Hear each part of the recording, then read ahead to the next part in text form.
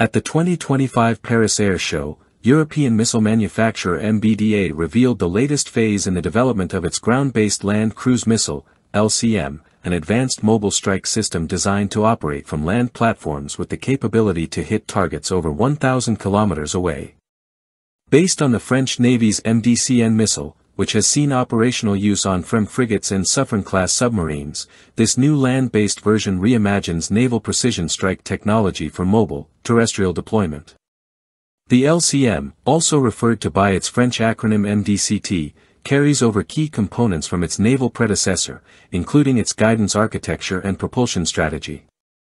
However, instead of being launched from a ship or submarine, the missile is adapted to a truck-based launch system with a transport erector design. The launch sequence starts with a solid rocket booster that propels the missile until its microturbo TR-50 turbojet engine takes over for cruise flight. The system uses a hybrid navigation setup, combining inertial, GPS, terrain matching, and infrared homing in the final stage. Importantly, MBDA is incorporating alternative satellite navigation technologies to reduce reliance on US-controlled GPS, ensuring full compatibility with Europe's Galileo system. This new missile is a cornerstone of France's FLP-T, Frappé Longue Portée Terrestre, initiative and could become part of a larger European framework called ELSA, European Long Strike Approach, which involves cooperation between multiple NATO countries including France, Germany, Italy, Sweden, Poland, and the UK. MBDA is financing much of the early development, while a French government contract from late 2024 supports research efforts. A first test launch is targeted for 2027 or 2028 at the Biscarrosse missile test site. The LCM's road mobile design uses an approximately 18-meter-long tractor-trailer setup. The current launcher can carry 4 missiles, although practical deployment is limited to 2 due to the missile's significant weight, roughly 2 tons per unit. In contrast to the naval MdCN, the land version is free from maritime constraints like vertical launch compatibility or integration with nuclear-powered vessels, giving MBDA more room to optimize for land warfare scenarios. These differences may lead to improved operational range and deployment flexibility. France's MdCN missile, which the LCM is based on, was introduced into service in 2015 and 2020 for surface ships and submarines respectively. It features a 250-kilogram warhead and a top speed close to 980 kilometers per hour. The weapon gained combat credentials in 2018 during a French strike in Syria. Most recently, in 2024, France executed a dual launch from both sea and submarine platforms in a precision attack demonstration. The land-based LCM is designed to mirror MdCN's mission capabilities, penetrating heavily defended airspace, delivering high-precision strikes, and enabling synchronized attacks.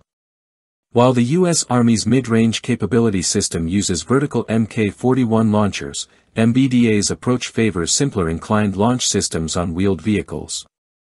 A vertical option remains possible if NATO standardization becomes necessary. The focus remains on maximizing simplicity and speed of deployment, using off-the-shelf civilian transport platforms. In parallel with the LCM, MBDA is pursuing several complementary strike programs under FLP-T. One is the Thunder-guided rocket, developed jointly with Safran to replace the French Army's aging LRU system. With a range starting at 150 kilometers and a planned extension to 500, Thunder is optimized for engaging stationary or semi-mobile targets. It uses 227mm modular rockets and draws on technologies proven in the AASM guided bomb system used on Rafale jets. Propulsion is led by Roxel, a joint MBDA-Safran venture, while Safran is also advancing the guidance systems. While the initial design emphasizes simplicity and cost efficiency, future versions could see upgrades like advanced seekers for greater accuracy.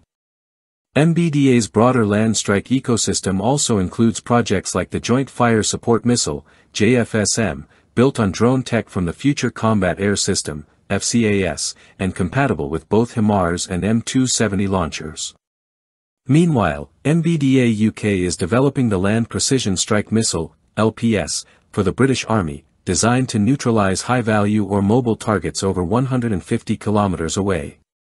While MBDA originally considered reusing the Spear missile, it chose a new build to avoid issues related to booster debris during land launches. LPS integrates an autonomous seeker with infrared or radar targeting options. Longer-range ambitions are taking shape under the FC/ASW trinational program involving France, Italy, and the UK.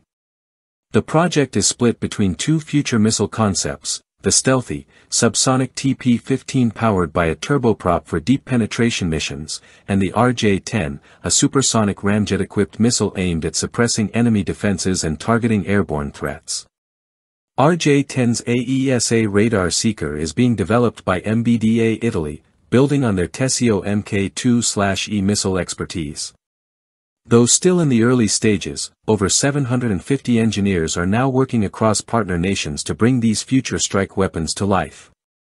Through these initiatives, MBDA is solidifying its place as Europe's missile powerhouse.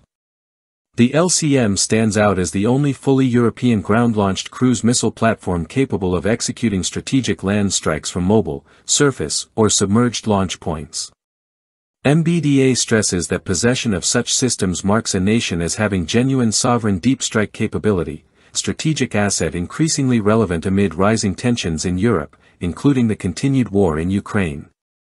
As the US moves to position long-range systems like Tomahawk and SM-6 in Europe by 2026, and countries like Poland explore their own long-range needs, MBDA's LCM offers NATO allies a homegrown alternative. In the broader context of European defense, MBDA sees its land strike programs, especially the LCM, as a path toward strategic autonomy and closer military-industrial coordination among key allies. With growing emphasis on mobility, survivability, and interoperability, Europe is laying the groundwork for a more independent and resilient precision strike capability.